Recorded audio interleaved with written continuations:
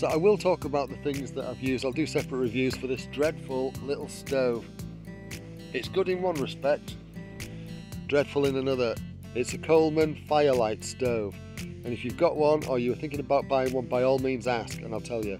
But I am going to do a full review on that before I take it back to go outdoors, just so that you know.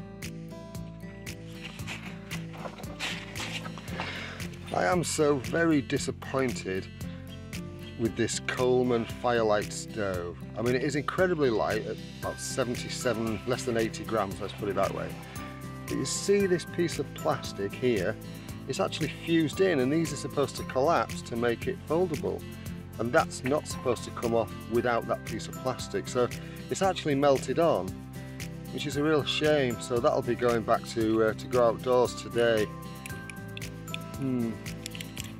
I really wanted to like this.